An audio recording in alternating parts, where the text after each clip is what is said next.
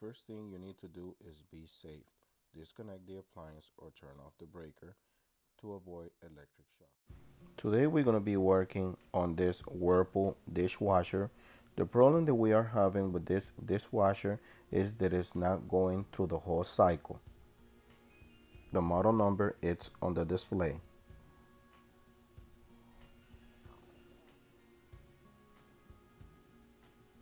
Now, as I was saying, the problem that we have is that it's going through the settings, but it will not go any further from rinsing. It will stay at rinsing. It will not get too dry. It just sits there and it doesn't do anything else.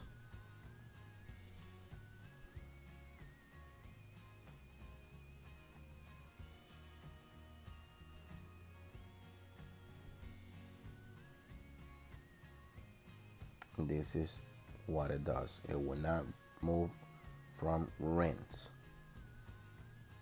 Now we're gonna go ahead and start checking things out, and as soon as we open, as you see right there, it will not move from rinse.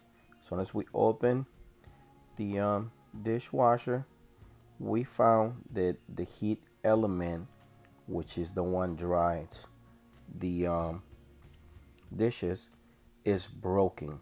Now as you see, this one is visually broken. You can see that it's broken, but sometimes it will not be like that. You have to look for this piece where it's cracked. Make sure you find your water valve, your main water valve, in case of any emergency, in case you have to turn it off.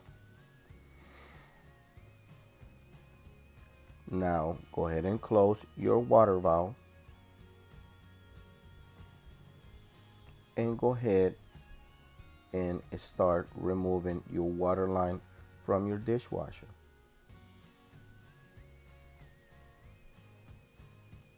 I believe this is a 1/2 inch copper, or no, 5/8 or 3/8 water line. As you see, sometimes it will still leak water. If this doesn't turn off, always be prepared for water to spill out. Remove your drain line from your garbage disposal or your regular drain line. You have to remove that drain line. That's the dishwasher drain line. Now what we're gonna do is, since I have a copper line, I really don't want to remove this copper line from the dishwasher. Now you have to remove these 2 screws from the top of the dishwasher. Sometimes those screws are going to be on the side of the dishwasher. It will have 2 screws on the top and 2 screws on the bottom. Now, as you see, it has 2 Phillips screws that are attached to the cabinet to be able to hold the dishwasher in place. Also, go ahead and loose the front legs to be able to bring the dishwasher down and be able to wiggle it out.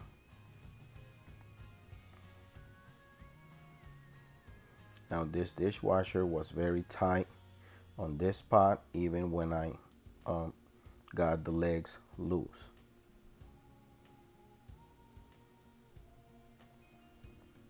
As you see, I have the copper water line.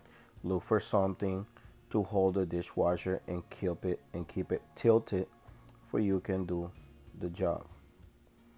Now this is the way I'm doing this job, but this is not the way I do it all the times.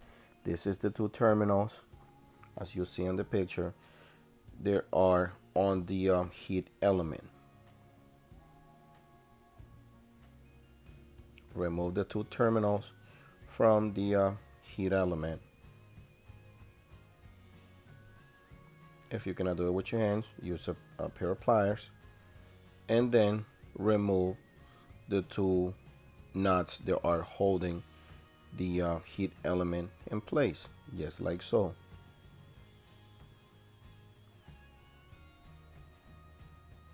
As you see now, is free and loose, and you can go ahead and remove it out of the way. That is the broken piece, as you see. it cracked in half. Now we're going to go ahead and remove the other piece and move it out of the way. This is the new part. That is the part number. And this is how it looks brand new.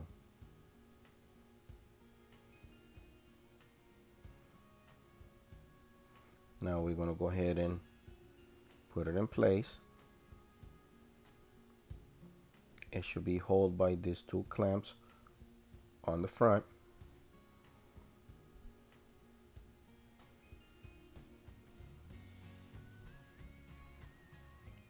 Now, like I was saying, I did this job this way, but you can go ahead and remove your copper line from your water valve and just go ahead and lean the whole dishwasher to the front or the side to be able to do the job. I really had to do it this way because the copper line, if I mess too much with that copper line, I will have a water leakage, and I find the way to do it this way without having to go get another water line or have a leakage. Now go ahead and put the two nuts they are holding. In this case, they are different color. They are color black. Go ahead and install the two terminals and adjust the legs to be able to put it in back in place. Just make sure. Go ahead and do the wiring. That's another thing. If that wiring is not long enough to pull it all the way out, you have to remove this wiring. Remember, turn off the breaker to avoid electric shock.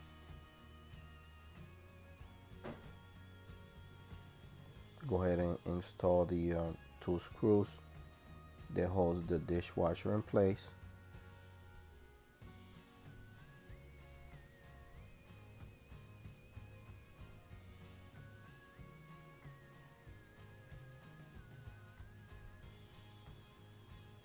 And also adjust the bottom legs. Now go ahead and install your copper line back in the water valve, and make sure you tie the water line. Make sure you don't over tighten it or leave it loose, because if you over tighten it, you will mess that thread and there will be a water leakage.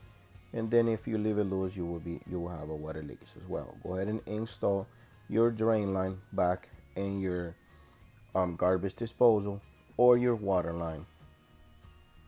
Make sure the drain line is all the way up and have that loop that's like a P-trap to prevent the water from the sink to keep coming back in your dishwasher. Now that is the water valve on your dishwasher. Make sure that water valve is not leaking. I had to adjust it because even with all my percussion, it started leaking, and I have to adjust it to make it from stop leaking. Now at this point, I have it running, and it's working the way it's supposed to.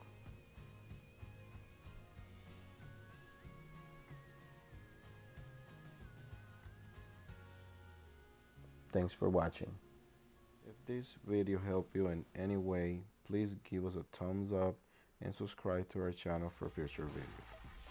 Thanks for watching.